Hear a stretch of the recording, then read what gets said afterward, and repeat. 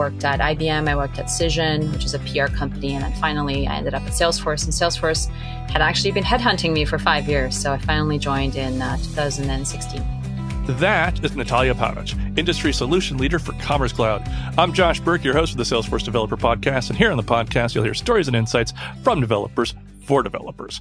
Today, we sit down and talk with Nat about digital trends that she is seeing in B2C and various Salesforce partners that are implementing them. But we start, as we often do, with her early years, following up from that quote about how Salesforce had been hunting her for 5 years. No, it was for sort of I would say, less experienced sales position. So they were really kind of headhunting me for business development. And at the time I was an account executive, and I thought like, that's not the position that I want. But I was looking at a way to move from pure sales into something more technical, because that's kind of where I started. Mm-hmm. And I really wanted to be a solution engineer. And so it was basically 5 years of them saying, would you like to be a BDR? And I was like, no, but can I be a solution engineer? And they would say like, no, you don't have the experience. And so it was back and forth until I said, okay, fine, I'll come in as an account executive. And then the moment I landed, I was like, okay, how do I become an SE? So I just moved pretty quickly, 10 months in, from account exec to solution engineer. So I could get in front, do demos, build demos, and all that jazz. Got it. How would you describe your current job?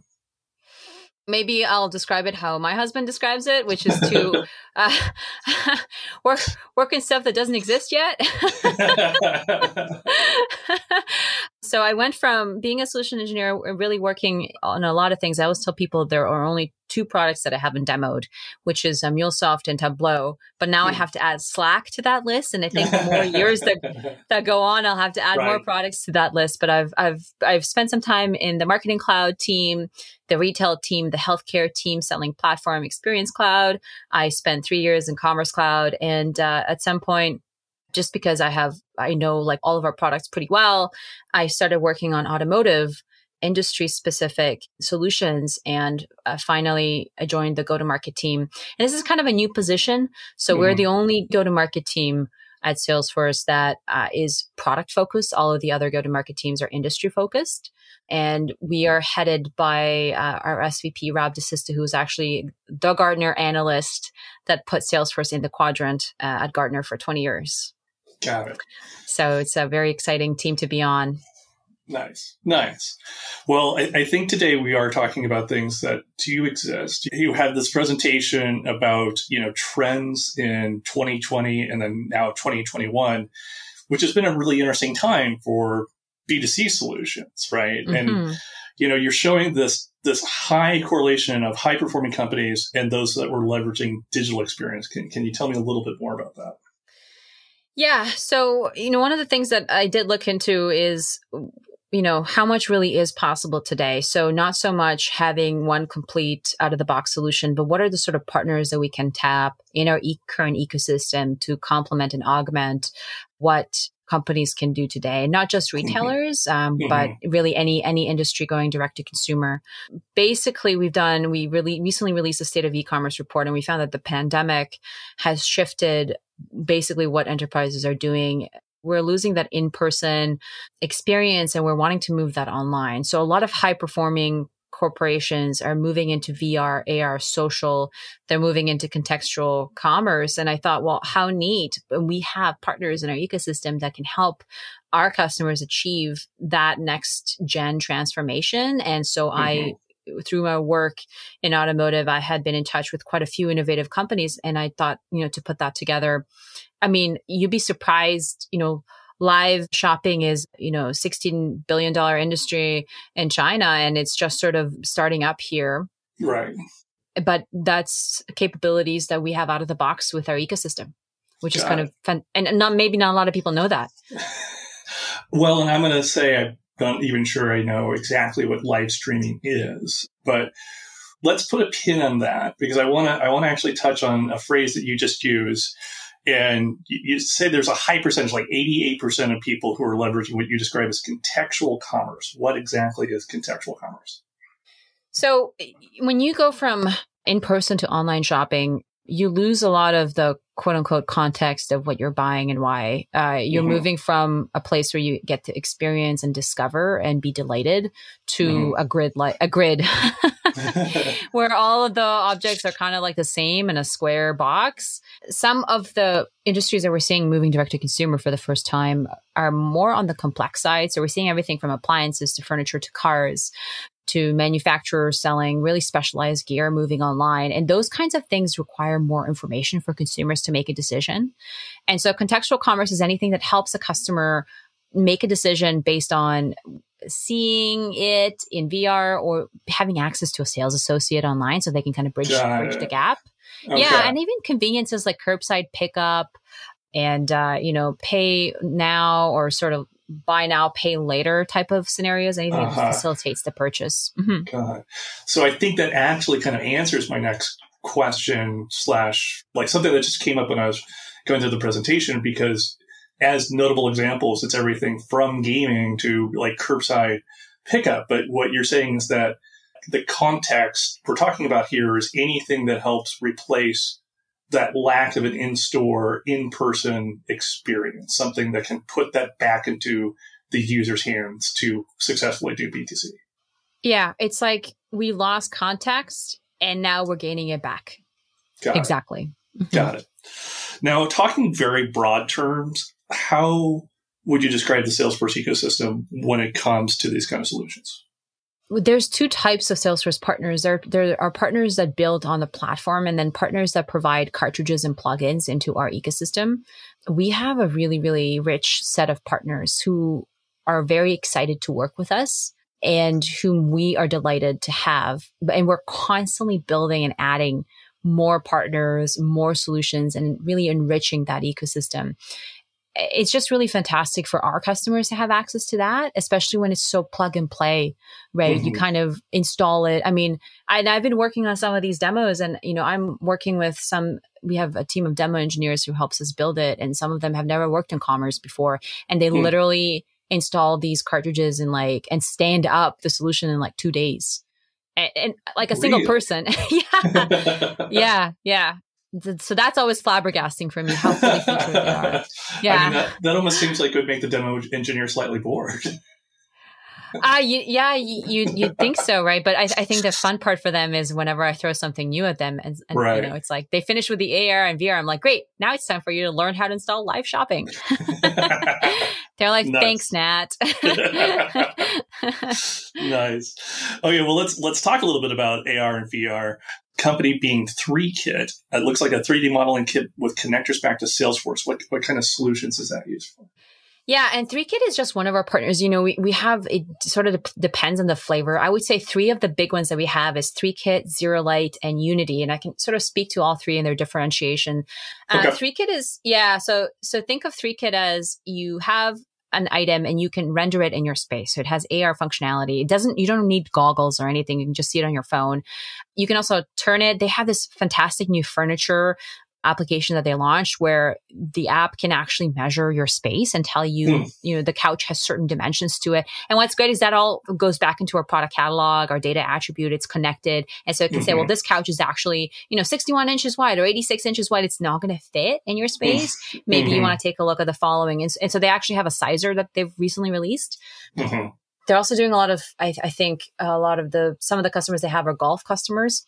Being able to visualize what that looks like. Yeah. It's like really being on the golf course itself?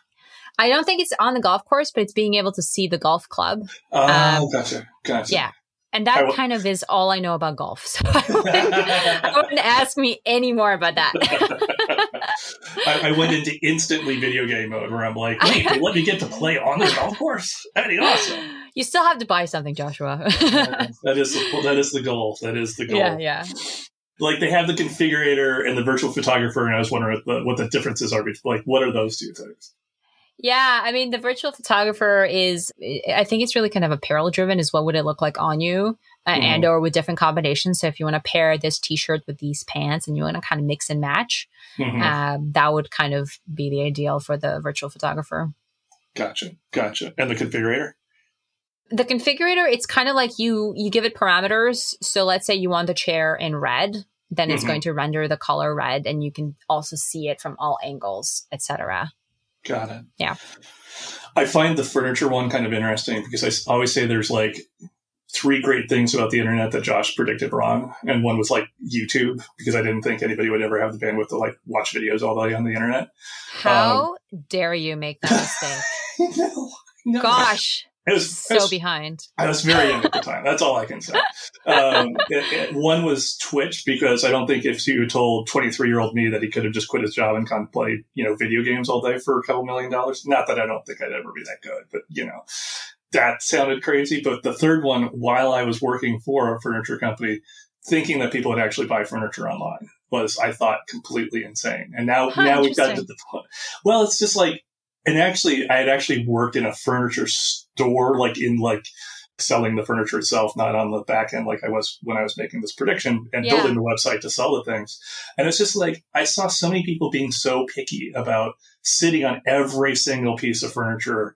And then even then, like not buying anything, right? And I'm like, if they're that picky, then how are they going to buy something from, one webpage? I think a lot of these are you're not only buying online. There's a lot of mixed experiences. You might be going in store. Like I've been looking at a couch, if I can make a confession, for about 2 years. And it's just ridiculous. I'll go there, I'll sit on it, I'll go home, I'll look at it online. And you kind of go back and forth. So it's not so much just starting online and finishing online. It's maybe starting in store and then completing your purchase online when you're ready to get it. Which is kind of interesting, because I almost feel like that's the reverse of what we're talking about. What you're actually doing there is removing the context of a salesperson. Like you never have to talk to a salesperson. You never have to go check anything out. You just do it all online in a few clicks. But you also want to give consumers choice. Like we have a lot of partners, for example, Bambuser is a great one that can really help salespeople enter into this digital world. Because something that I hear a lot from customers is, especially in automotive, we don't want everything to be online, because then our sales reps don't have an opportunity to sell to the customer. And the reality is, we don't want to delete the sales reps. There will still be some people who have a lot of questions like me who do need to talk to somebody.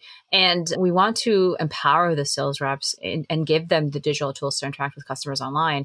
And so what Bambuser is doing is actually creating a two-way feed, connecting that to your product so they can share the session, and through commerce, they can order on behalf of the customer. They can walk the customer through the application process. They can suggest products and literally send them SKUs so that the customer doesn't have to spend time wondering where that car is or where that item is or if it's the right one. So we don't want to erase humanity from the process. We're just kind of giving everyone more tools to connect digitally. That's the reality that we're in right now, right? Got it. Now, Bambuser also does the live stream shopping, live shopping. Okay, so walk the old man in me through this. What is this? Yeah, absolutely. So think of, it's almost like TikTok, where people can join a live show and they can start commenting. The difference is that it's not dependent on a specific browser. You don't need Zoom. You don't need to go to webinar. It's actually in-site experience. So it's all out of the box. So you can turn on live shopping for your brand. On top of that, it's connected to commerce. So you can pre-prepare the products or share the products. The sales associate can share the products that they're highlighting during the live stream. And people can buy while they're looking at the live stream, right? So, I've gone through this. Okay, just to make sort of like a personal confession, is I recently learned that I was doing my hair all wrong. And I was watching these TikTok ladies being like, is your hair lifeless? I'm like, yes. Is it dry? Yes. You should be using these products and you actually have wavy hair. I wish I could have just bought those products from them, right? I wish I could have just been there, bought those products. Instead, I had to walk to my local pharmacy and figure it out. And so Bambuser will allow your brand to just close the loop, go from discovery to in your cart, it's at your doorstep. Now you have beautiful hair. And that's what's already a $160 billion industry in China. Let me double check that. I'm wondering if I was like, yes, it is 160. I was like, that can't be right. No, and so but it is. It is. I was like, is it 1.6? Is it 160? It's actually $161 billion. Wow. I almost feel like I'm in the wrong line of work right now. You got to get your Twitch account. You got to partner up with a video game industry. You got to sell those games online, man. There you go. Well, now talking about influencers, there's also something called Plaza. And it kind of like allows influencers to sort of utilize their social in order to kind of be their own storefront. Am I even saying that remotely correctly? So yeah, and Plaza is a really, really exciting company. I think they're run by like 15 people. Some of these partners, really? I'm shocked at how few employees they have. Yes, wow. And they hail from Barcelona, or as they've corrected me multiple times, Barcelona. Wait, and what?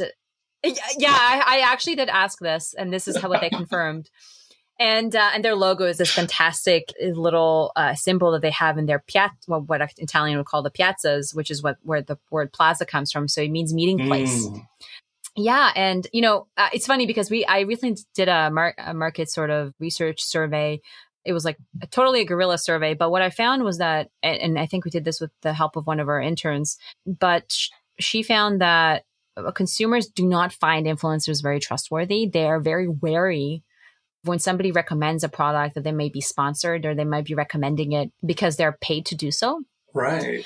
And so what's interesting with Plaza is that instead of just purely looking at influencers, there's a fine line between a social influencer who is sponsored to sell a product and an influencer that genuinely loves a product, right? And or maybe a specialist or an expert that isn't an influencer, but is maybe like your hairstylist, right? Like, let's say you were talking to your hairstylist, and I don't know why everything in my life is about my hair, Joshua, but it is. And here we are, okay? You're talking to your hairstylist and they say you should really use this shampoo.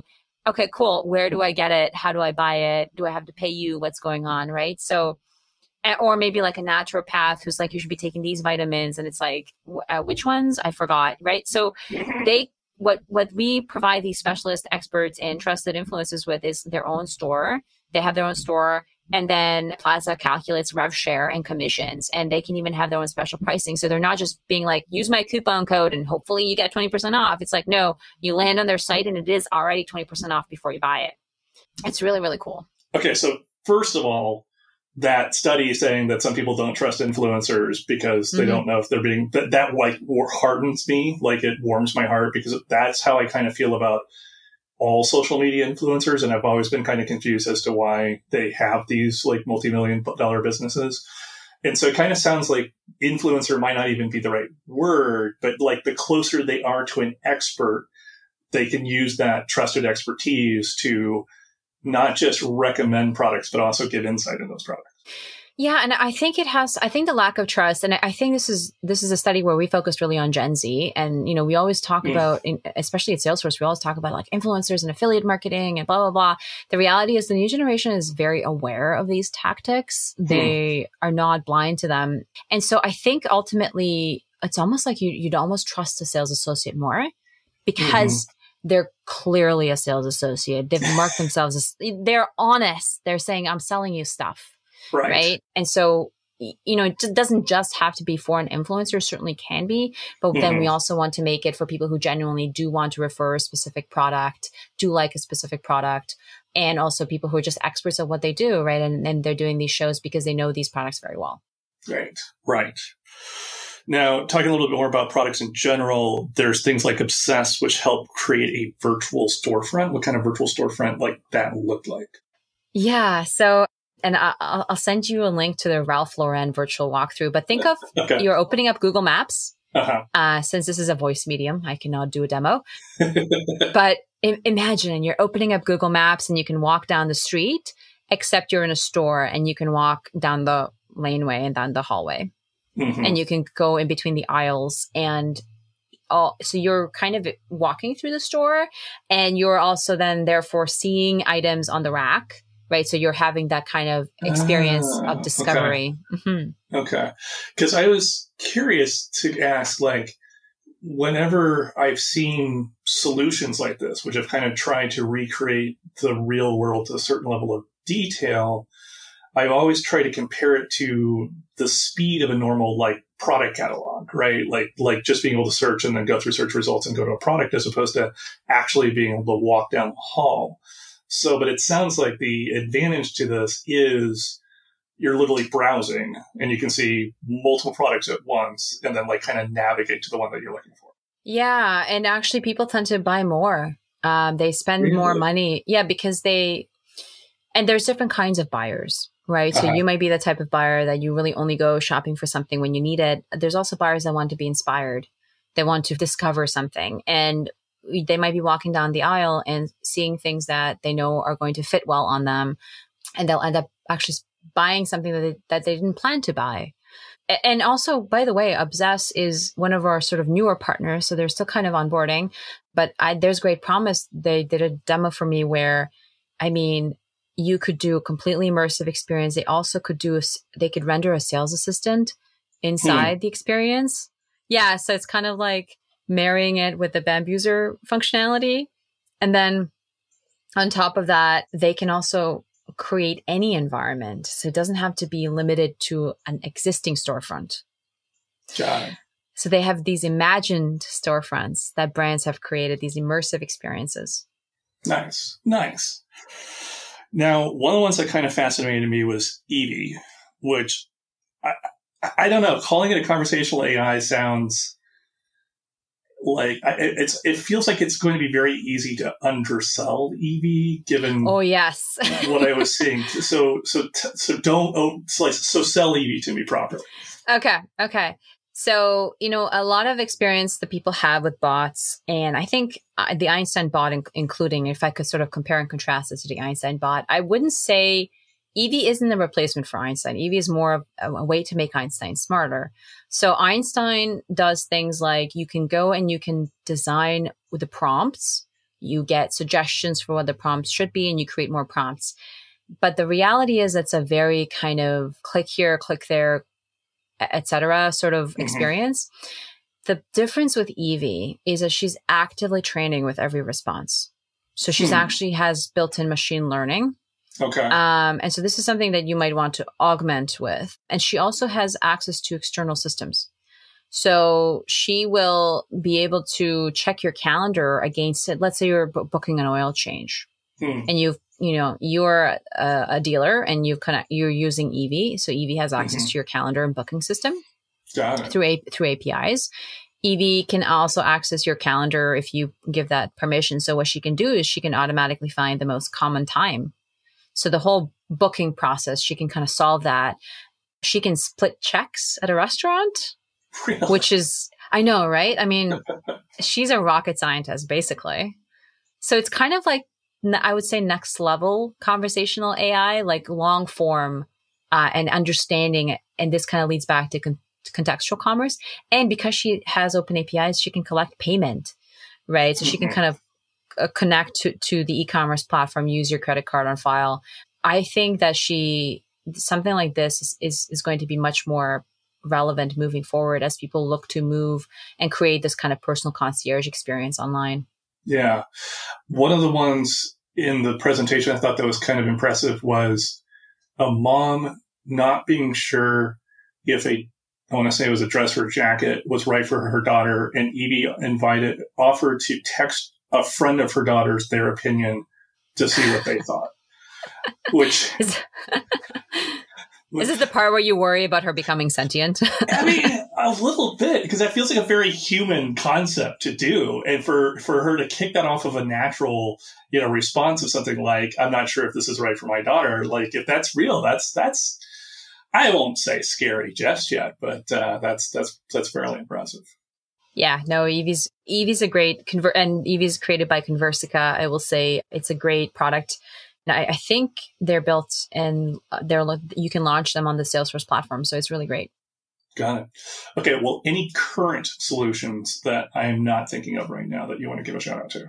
I think I just want to mention Predict Spring. So Predict Spring is a POS system, and I'll mention Mad Mobile as well. So I'll do two shout outs. So Predict Spring was founded by an ex-Googler. It's actually inspired by the Salesforce architecture. So it's a POS system that can be designed using point and click. Okay. So think of being able to use Experience Cloud to build your POS look and feel. Yeah. It's really cool. And that means that you can do all kinds of things like creating financing applications or creating joint configurators, and it's connected to CRM. So the store associates can have access to CRM. And it also takes cash, which is always important, right? So, and then Mad Mobile is great because we partnered with them to create a restaurant solution. So what we're doing is instead of having a physical menu, there's a QR code, you scan it, and instead of it taking you to a PDF, it takes you to an application. And you can actually go and place your order in the app, submit it to your cart, and that's how the chef staff gets it. And what's key here is we know post-pandemic, people haven't really returned to their restaurant jobs. Some of them have maybe moved out of the city. There are less talent, fewer people.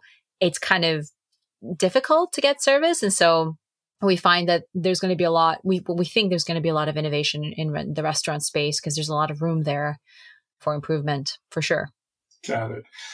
I will have to say one of the recent innovations we've seen, at least here in Chicago, most of my friends adore. It's the QR code on the table that you can just point at, and then you just get the menu and everything's there fine. I will point out my wife hates it because she never has her phone on her. That's funny. So pie in the sky question for you. Is there stuff on the horizon that hasn't actually materialized yet that you're interested in?